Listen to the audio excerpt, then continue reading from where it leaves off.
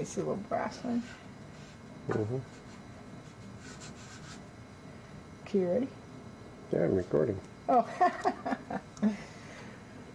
So I have brass pickle and copper pickle, and you don't want to mix the two because the copper contaminates the brass and then leaves copper residue on the brass.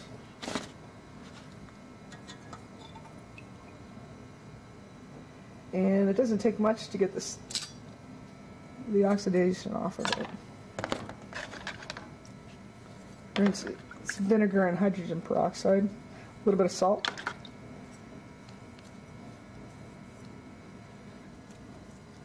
Still a little bit of a pink fire scale. That's copper coming out of the brass when you heat it too much, or when you heat it a lot, not too much. And it stinks. So now I'm going to take this over to the buffing wheel and polish it up.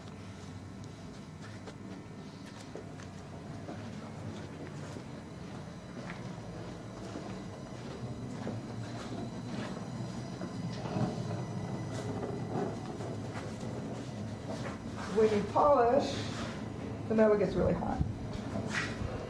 I have a wheel dedicated, polishing wheel dedicated to brass. And I use triple E compound for polishing, which gives a quick, hard, shiny finish.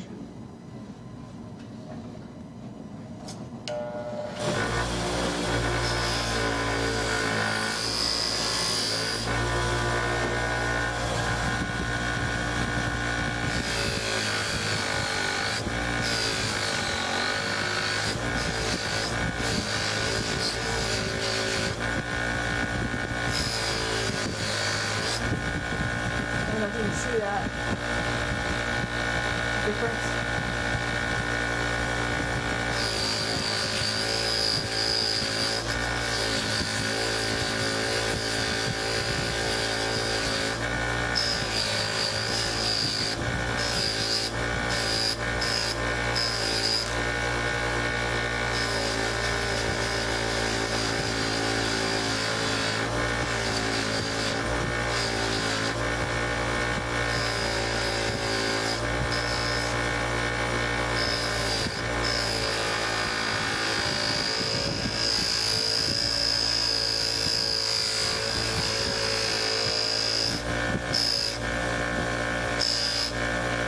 Don't keep going this way because if this edge catches, it'll take it and throw it. It's really dangerous. So I turn it around and do the other side.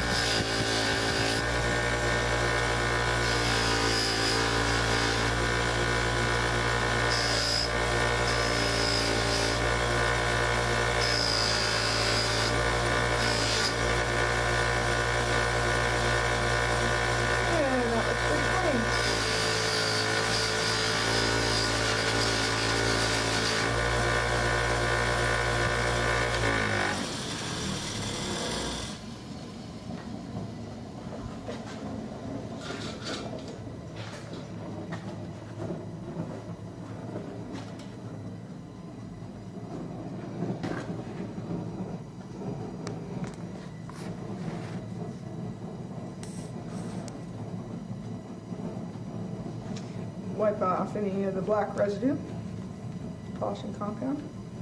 Not too worried about the back. You can see how shiny that is now.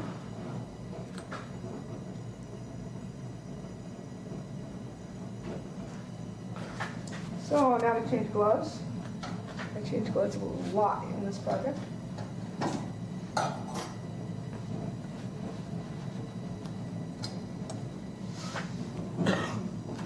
Need to flatten out the edge, and as you can see it's curved and it's going on a flat surface, so I need to flatten that, just that bottom edge out.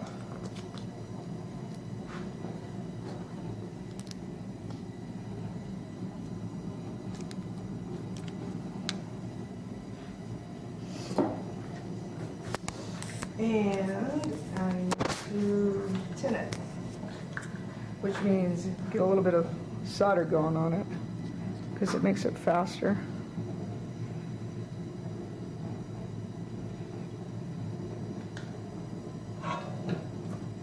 Iron's already hot, and I'm using a medium heat solder. 60-40.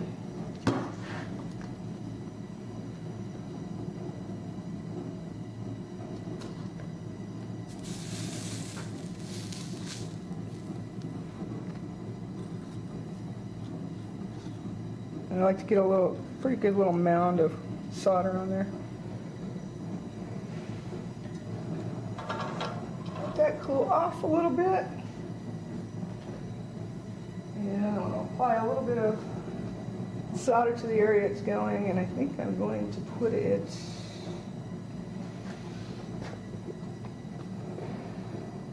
right there. So I'm going to take a little bit of sandpaper, scuff the area it's going onto because it's all oxidized from the fire treatment.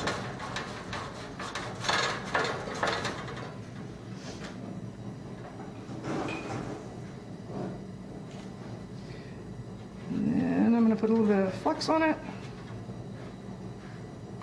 So now we're going to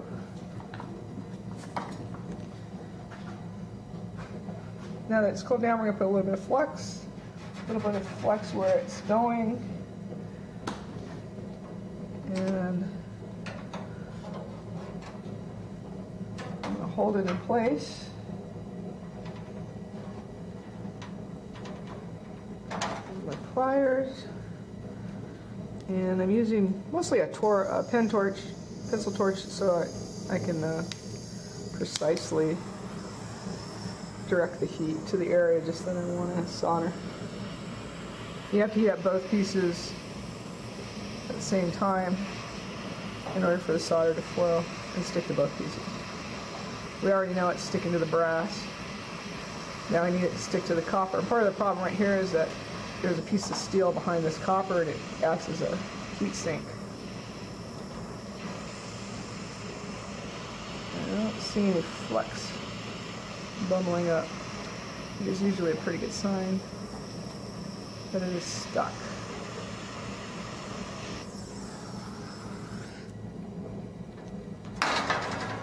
I think it's stuck. Yay! Wish they were all that easy.